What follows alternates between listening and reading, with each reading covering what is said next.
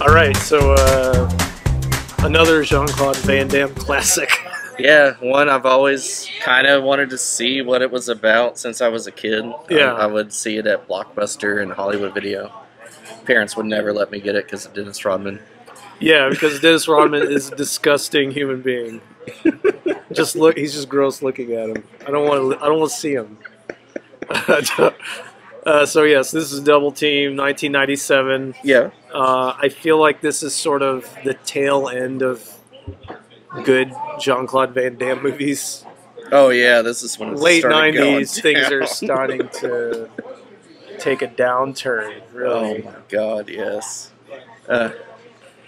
So, I didn't know this was going to be such a wacky movie. I didn't either. I thought it was going to be just like fights and stuff, but are they intentionally wacky? Were they wanting it to be a comedy? I mean, they were trying. They were trying with the basketball one-liner jokes and shit. I don't. But no, some of the action and some of the acting was definitely some good. It was good cheese. Yeah, Call it. yeah, good cheese. Yeah, good cheese. Like the was it the parachute ball? Yes, that is probably the best example where they're. Oh, I was right. You got pulled over. How about that? Ah.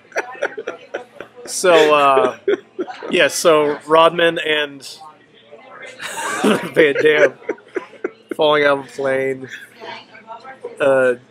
Rodman doesn't know how to skydive. Oh yeah, this is like way into the movie too. I don't even know what around. I don't even remember what the fuck why they're coming out of this plane, but Van Damme comes up and pulls his ripcord, and they get enveloped in a giant basketball. Yeah. Like they're inside of it. Okay? Yeah, they're inside of it, and then just end up on the ground. They're just like, they're all in a ball. They just got on the field, and they're like, oh, we're fine. Like, these physics make no sense. It doesn't. But the premise of this story, so you got Jean-Claude Van Damme. He'll meet Dennis Rodman later on in the movie, but the main villain is Mickey Rourke. Right. He just likes to blow stuff up, I guess. He looks like the bad guy from The Mask. Yeah. But it's just his face. He got implants in like his cheeks and stuff, didn't he? It looks like cheeks and jaw. Yeah. The dude looks super weird. Even when he was younger. I mean, when he got older, it's sort of like his face sort of melted together, and it looks not quite as weird, but I feel like he even looks weirder in this movie. Yeah. But yeah, so he's a super terrorist or whatever, and Van Damme is super secret agent, but he fucks up this mission to capture him, right? So Van Damme fucks up. So he was already retired. They're like, we need you to come back to get this guy. Yeah, you're the only one that can do it. And then he can retire after getting this guy. Yeah, he's got a wife and a pregnant wife. Yeah. So okay, come back for one mission. Sounds good. Cool, I'll do it. I'll do it in 36 hours. Yeah. No, doesn't happen. They fake his death. Well, yeah, they fuck up the mission. Mickey Rourke's son gets killed in this carnival thing. There's this big gunfight. And then, Van Damme gets shot. And then a whole bunch of glass breaks everywhere. There's 100 panes of glass break in this fight. You mentioned there was a sale on breakaway glass. Yes. And so it goes in this weird shit. I think I have seen this movie, but it's so long I don't really remember any of it. But you're thinking, okay, it's just going to be Van Damme and Dennis Rodman teaming up, which it is. But there's this whole bit where, since Van Damme failed this mission, he gets sent to the colony. Yeah. And we learn that the colony is this island resort / prison for not just former secret agents, but former terrorists. Yeah. Just put them all together.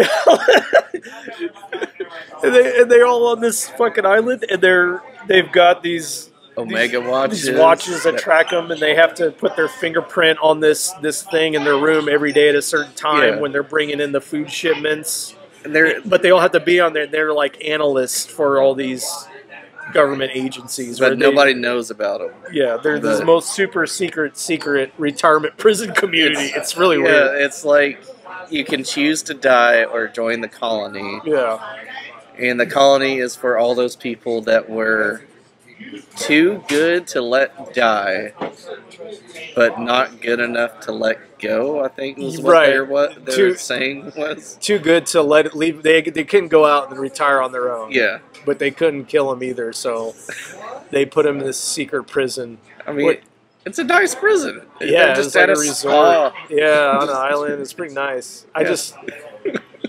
I like this bit of the movie. It would almost be cool if this was just the movie. Yeah. Right? It's a bunch of old men trying to get out. That's a chair. There he is. He's we here just now. thought you'd said fuck it. We didn't know.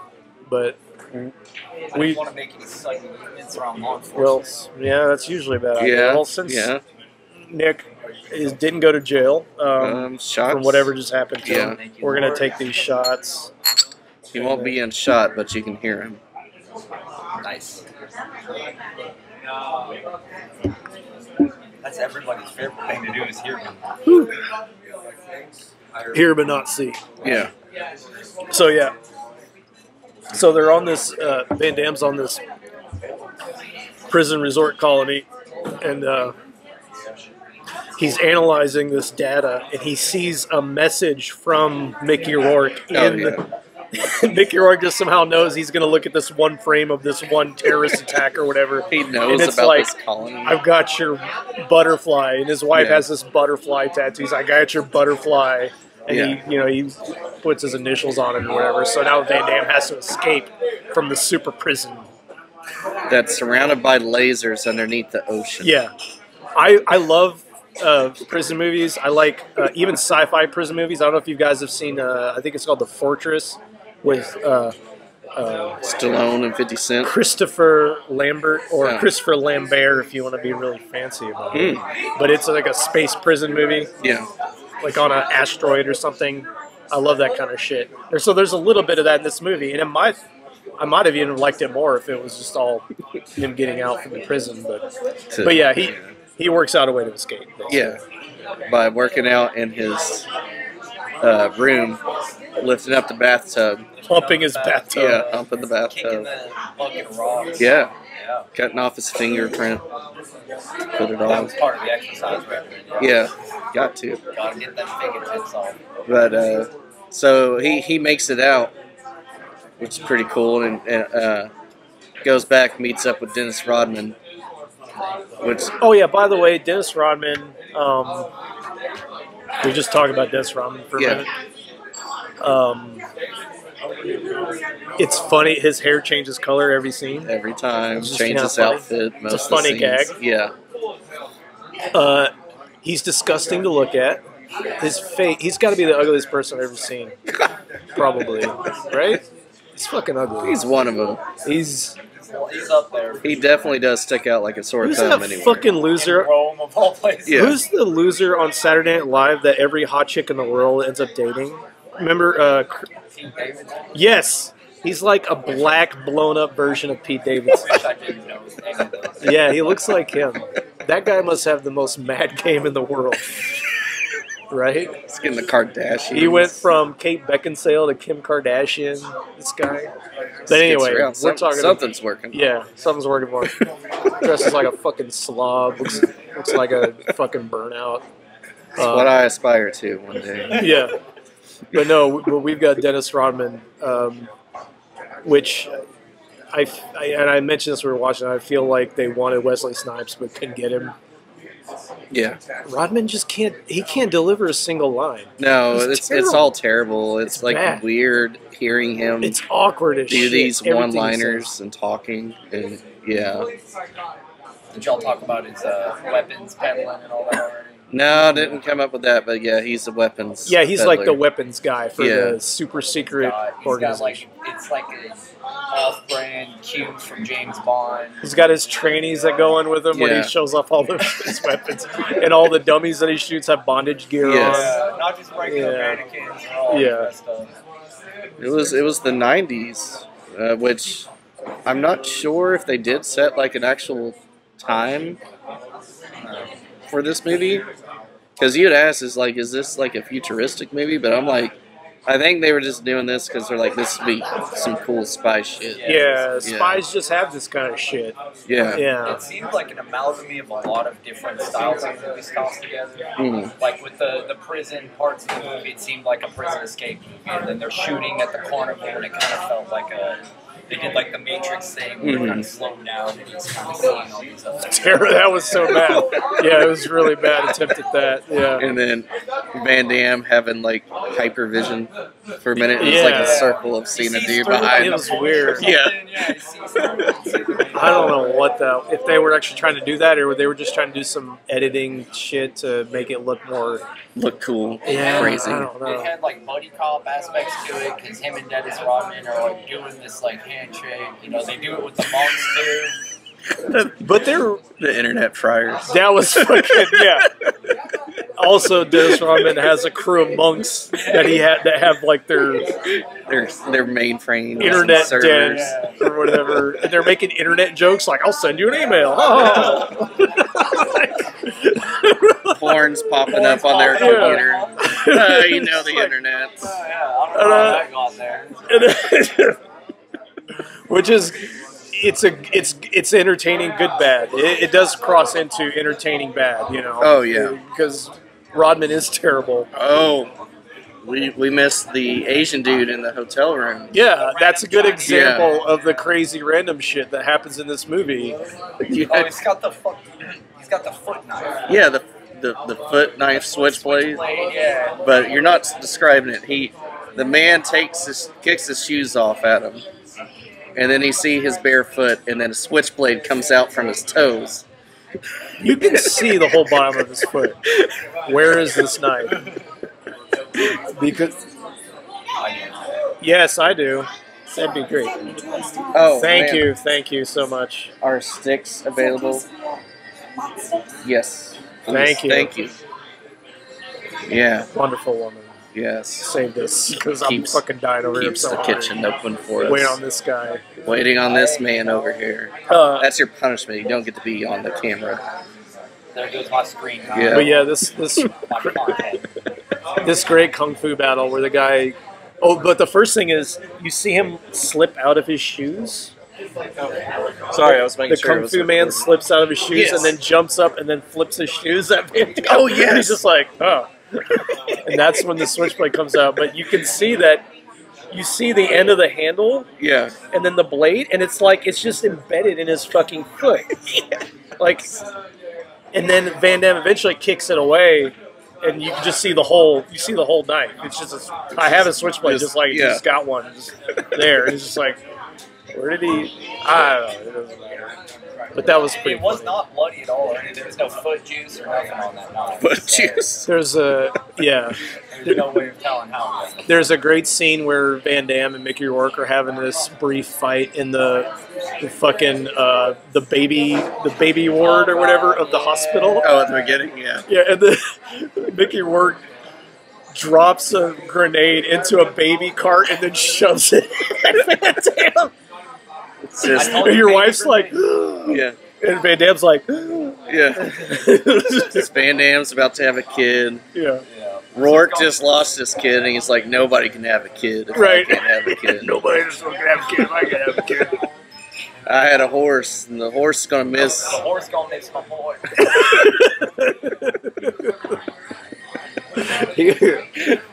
I like he was thinking about the horse's feelings. Yeah. Not his own. Yeah. Or anybody else's, the horse. So what, here's the thing, you talk about buddy cop, but Van Damme... It's not really a buddy cop. Van Damme and they're Dennis like Rodman aren't together most of the movie. Yeah. They meet and then they get together at the end. Yeah, and they're like, the screen time for it that they're there at the end is like not long, maybe 10, 15 minutes is what I feel like together. Yeah. But I was really hoping Rourke was like, because this man was dead for months. Wife thought he was dead. I was really hoping Mickey Rourke married Van Damme's and adopted wife. the kid. Yeah. As it sounds like, I'm your dad. I'm the dad. She's like, he saved me when you were gone. Yeah. You're terrible. Why are you trying to fight him? He was there for me when you weren't. Yeah. You were there saving the world. That would be too realistic for this movie. There is a sequel to this. I think it was like straight to DVD or something, but I think it was Dennis Rodman and somebody else. I don't think Van Damme. That makes more sense. Yeah, that makes more sense. Yeah, he was like, yeah, I'll do it again. Double. And Van Damme was like, no. Even Van Damme turned it down. No.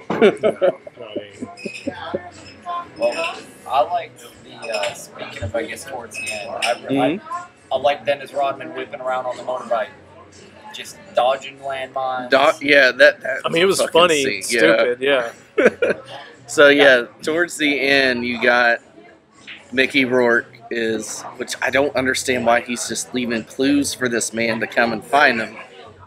But he does.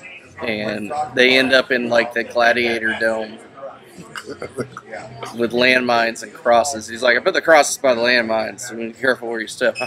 Really? Yeah. It really defeats the purpose of the landmine. We're going to have a little fight, and then I'm going to run away for a bit and meet back up with you. He's got his baby out. Yeah, he's got his baby out there, and then he releases a tiger. Yes. And he's like, I'm going to give you a chance to save your son. Yeah. And you just fight this fucking tiger. But the baby, he says, if you die, then I'll raise your son. Right. But then he just releases a tiger with the baby is just right there. Yeah. The tiger's like, sniffing the baby. And then Dennis Rodman just rides in on that fucking dirt bike. I got the baby, and I'm just going to drive around in circles across these landmines. Showing off in the dirt bike. It's really dumb. Yeah. I think that I don't know if I've got one good jumping split roundhouse kick from Van Damme in this movie. It was all dumb kicks that were like shot over and over again. He did some kicks, but it wasn't. I don't think the martial arts were up to it. Anything right home?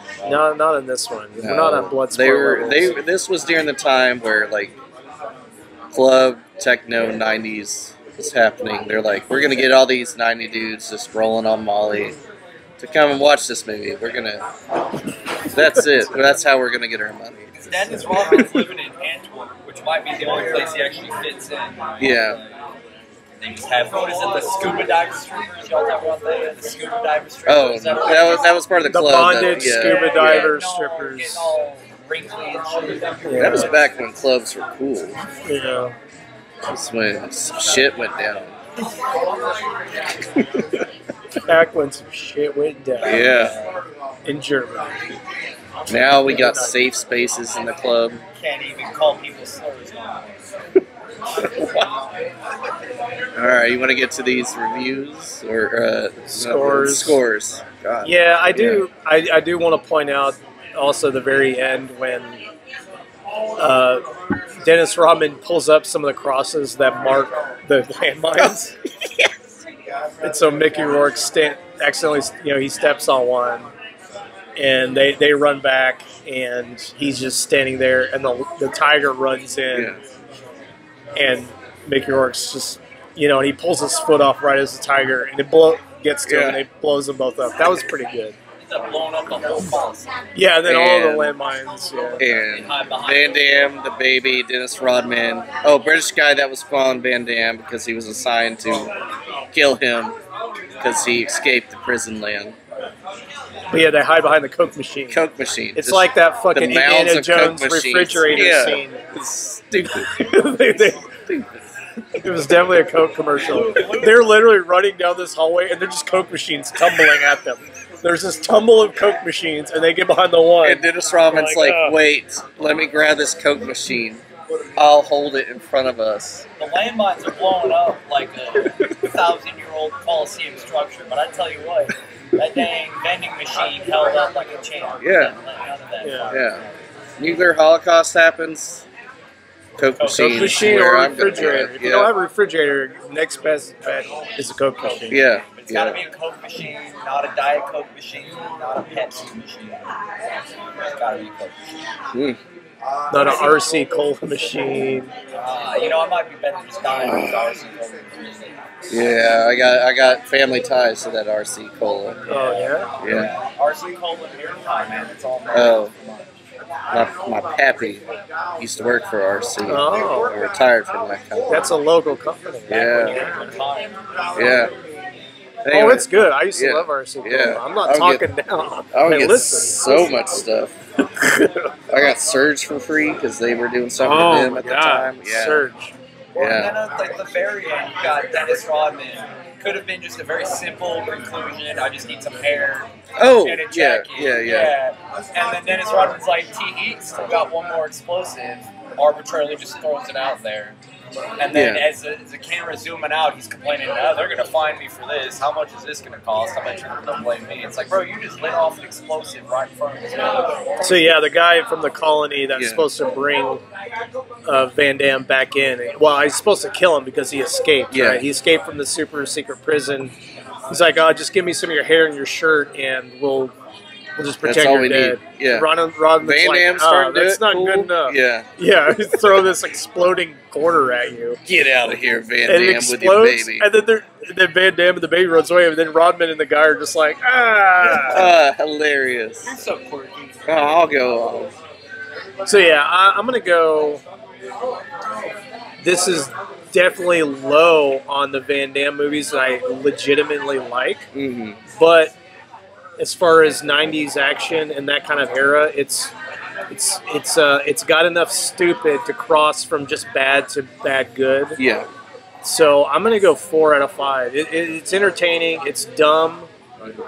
There's a lot of stupid one-liners. The action is really dumb.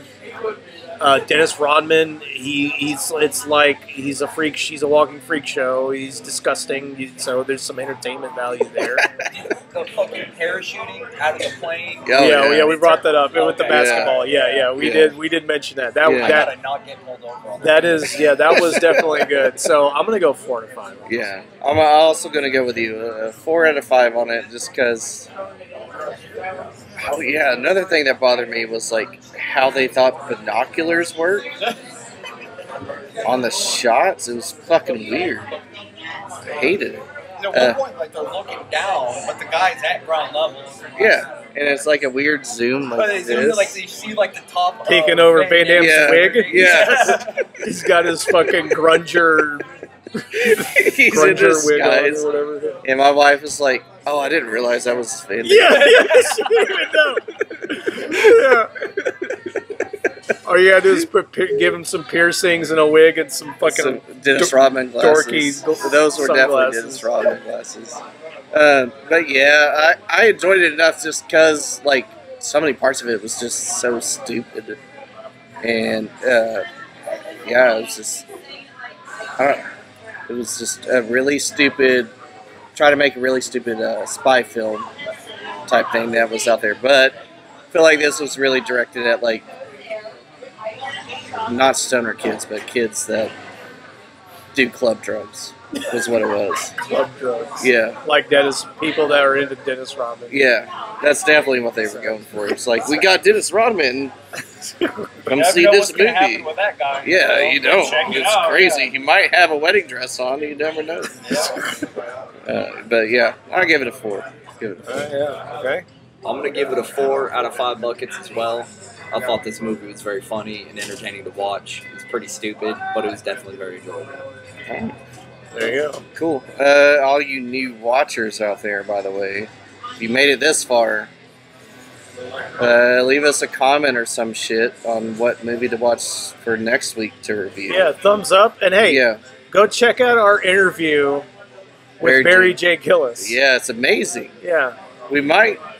You know how many people have interviewed Barry J. Gillis? Not many. Not many. And none of them have it as extensive of an interview. If you want the uncut interview,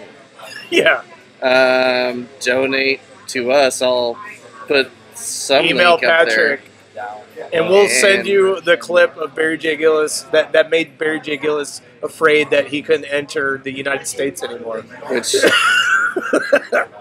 we should be getting his movie soon. Oh yeah, because I think he did say he's about done with doing something. Good. Good. He did promise us Yeah. that. We'll have to do we'll do a review of his new movie. Oh, and then there was a repress of Wicked Things by him, by the way. Really? Yeah. Wicked World. Wicked World. Yeah. I've got Wicked World. What I need is Things. I need Things. Yeah. And the new one that's not out yet that has Corey Feldman in it. He's supposed to mail it to me. And Bret Hart. Yeah. Yeah. That one.